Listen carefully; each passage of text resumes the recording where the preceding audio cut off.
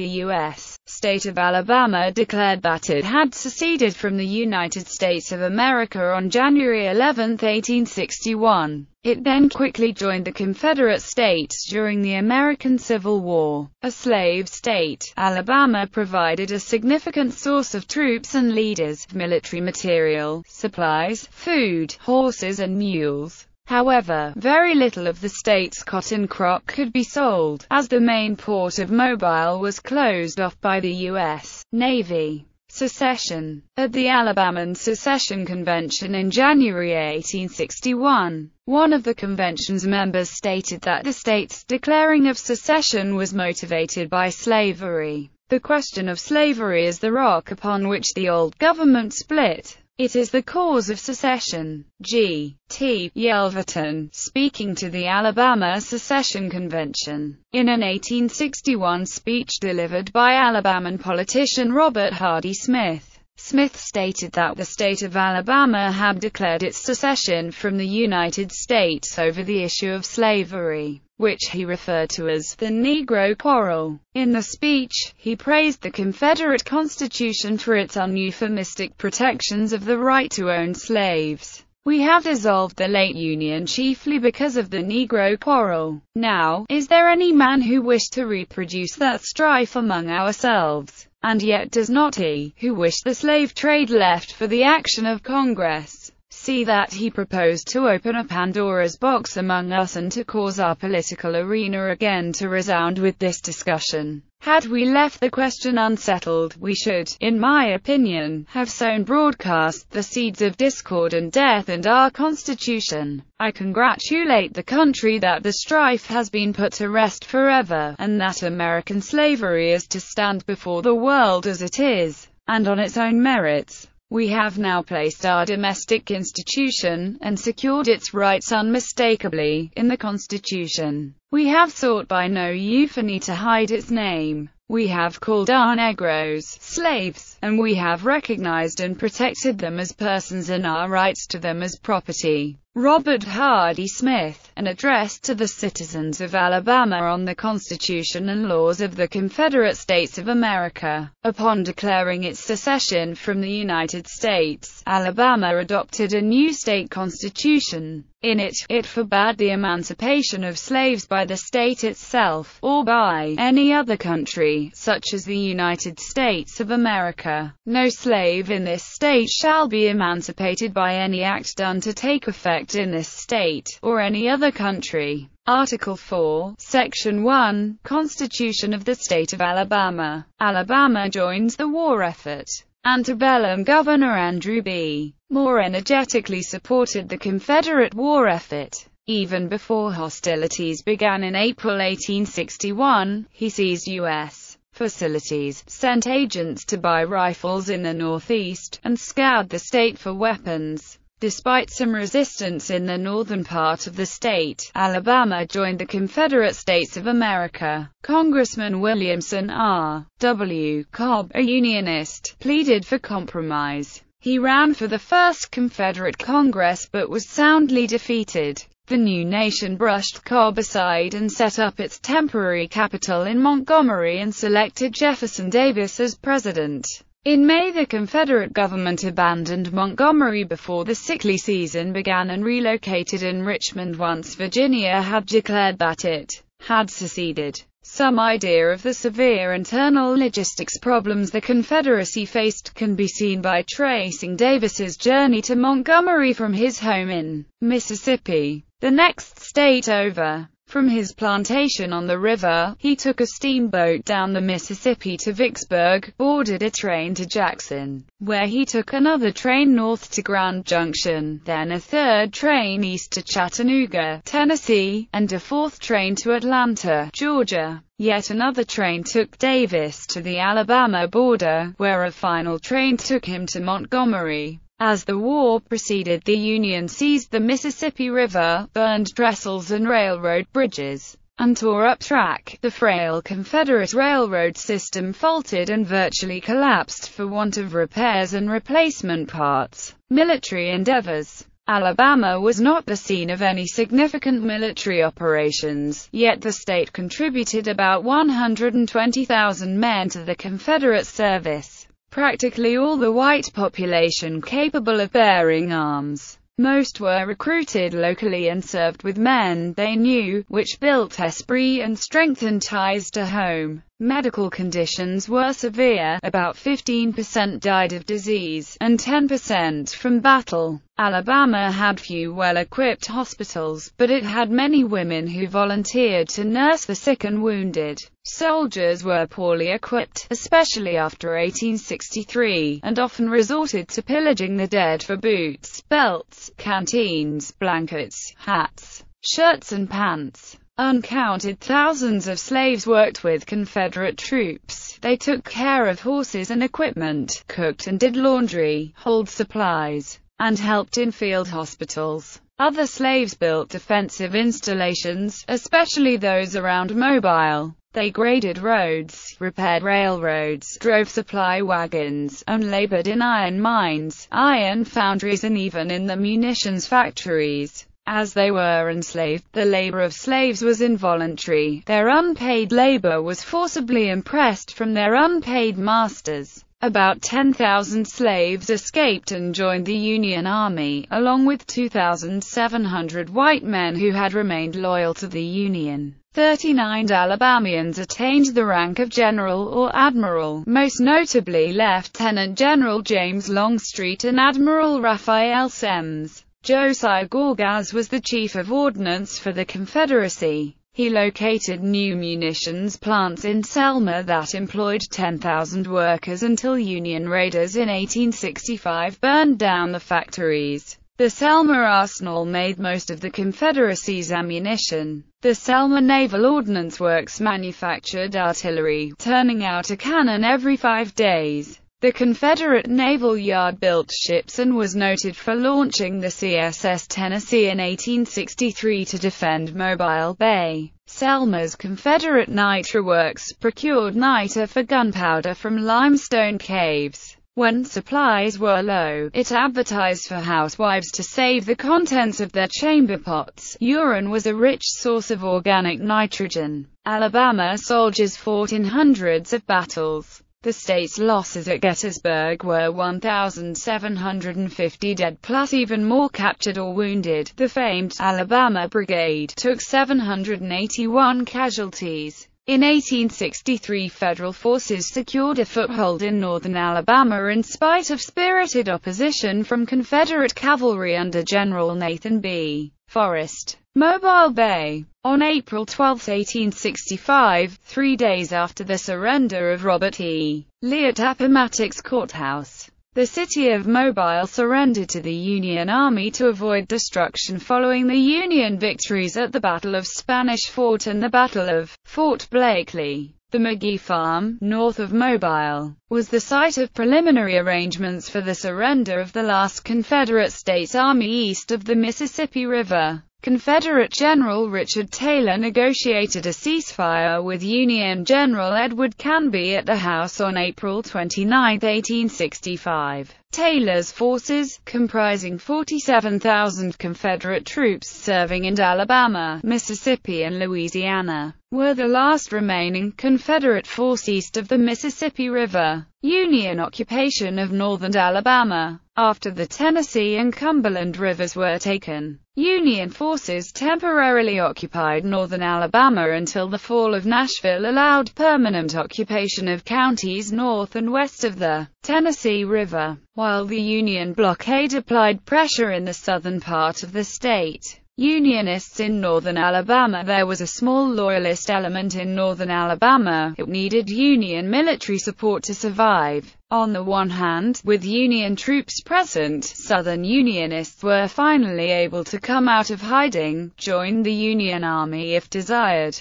and care for their families, who were now protected from Confederate partisans. On the other hand, Union troops doubled the amount of regional foraging compared to the Confederates. Federal foragers in northern Alabama were, for the most part, an adventurous group that were aided by loyal Unionists. and they took all they needed for their vast forces, often raiding farms and homes previously struck by the Confederates. Before the arrival of federal troops, local Unionist resistance networks were based on underground cells that aided pro-Union loyalists by means of finances, contacts, supplies, and much-needed local intelligence. Recruits from Alabama who had joined Union regiments used their familiarity with the social network and physical geography of the home front to locate, rescue, and recruit beleaguered Unionists still behind Confederate lines. Loyalists were given assurance of safety and a job if they were to give the U.S. forces supplies, information, contacts, and money. Some Loyalists were drafted, and some were volunteers. White Unionists used the Army as a tool to defeat the forces threatening to destroy the old Union, and the families and neighborhoods along with it. The most well-known unit composed entirely of Alabama Unionists was the 1st Alabama Cavalry Regiment. Of the 2,678 white Alabamians who enlisted in the Union Army, 2,066 served in it.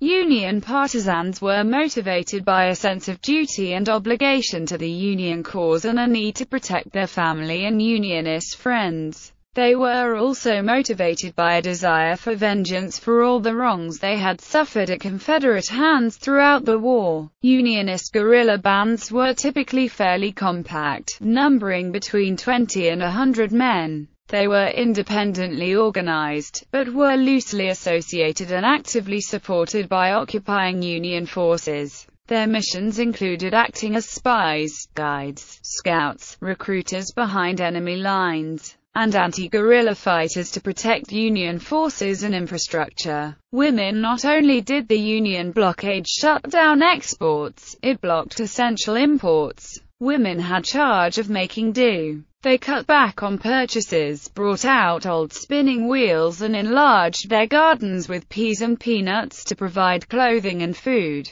Their households were severely hurt by inflation in the cost of everyday items and the shortages of food, fodder for the animals, and medical supplies for the wounded. Jonathan Weiner studied the census data on plantations in Black Belt counties, 1850–70, and found that the war did not drastically alter the responsibilities and roles of women. The age of the groom went up as younger women married older planters, and birth rates dropped sharply during 1863–68. However, he finds that plantation mistresses were not more likely to operate plantations than in earlier years. Nor was there a lost generation of women without men. The women of the Alabama Unionists helped with long-distance communication networks, and they were able to move freely from town to town because of their gender. When these women lost their husbands, it was often a struggle to survive, and they were completely ostracized by the pro-Confederate women. Story finds that their intense loyalty to kin, neighbors,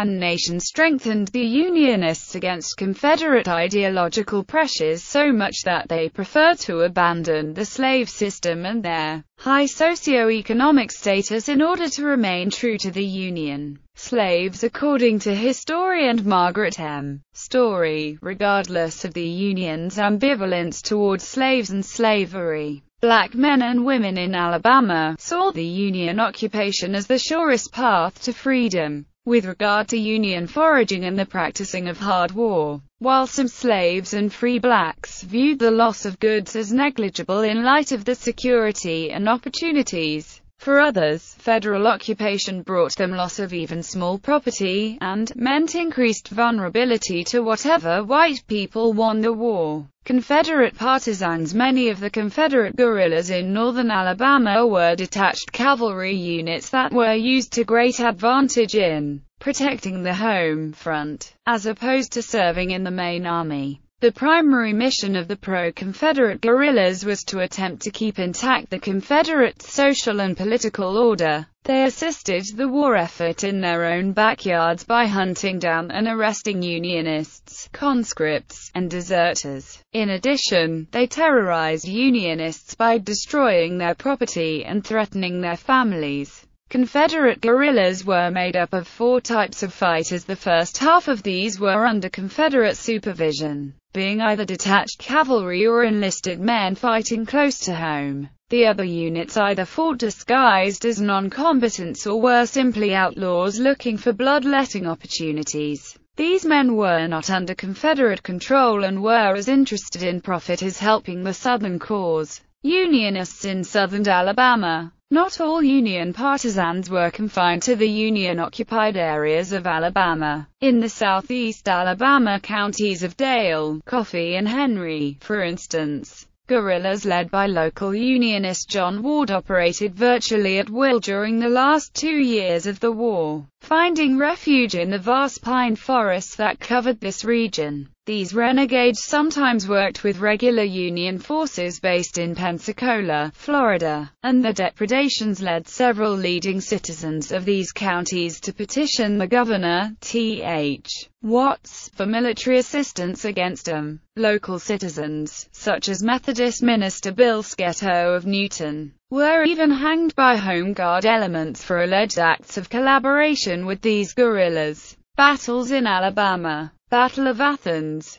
Battle of Days Gap, Battle of Decatur, Battle of Fort Blakely, Battle of Mobile Bay, Battle of Newton, Battle of Selma, Battle of Spanish Fort. Losses. Alabama soldiers fought in hundreds of battles. The state's losses at Gettysburg were 1,750 dead plus even more captured or wounded. The famed Alabama Brigade took 781 casualties. Governor Lewis E. Parsons in July 1861 made a preliminary estimate of losses. Nearly all the white men served, some 122,000 he said, of whom 35,000 died in the war and another 30,000 were seriously disabled. The next year Governor Robert M. Patton estimated that 20,000 veterans had returned home permanently disabled, and there were 20,000 widows and 60,000 orphans. With cotton prices low, the value of farms shrank from $176 million in 1860 to only $64 million in 1870. The livestock supply shrank too, as the number of horses fell from 127,000 to 80,000, and mules 111,000 to 76,000. The overall population remained the same. The growth that might have been expected neutralized by death and emigration. Congressional delegations. Deputies from the first 7 states to secede formed the first 2 sessions of the 1861 Provisional Confederate Congress. Alabama sent William Parrish Chilton, Sr., Jabez Lamar Monroe Curry, Thomas Fern, Stephen Fowler Hale, David Peter Lewis, Colin John McRae, John Gill Shorter, Robert Hardy Smith, and Richard Wild Walker. The bicameral First Confederate Congress included 2 senators from Alabama, Clement Claiborne Clay and William Lowndes Yancey. Representing Alabama in the House of Representatives were Thomas Jefferson Foster, William Russell Smith, John Perkins Rawls, Jabez Lamar Monroe Curry, Francis Strother Leon, William Parrish Chilton, Sr., David Clopton, James Lawrence Pugh, Edmund Strother Darg, and Alabama's 2 senators in the Second Confederate Congress were Robert Jemison, Jr., and Richard Wild Walker. Representatives were Thomas Jefferson Foster, William Russell Smith, Marcus Henderson Cruikshank, Francis Strother Leon, William Parrish Chilton, Sr., David Clopton, James L. Pugh, and James Shelton Dickinson. Congress refused to seat Representative-elect W.R.W. Cobb because he was an avowed Unionist. Therefore his district was not represented.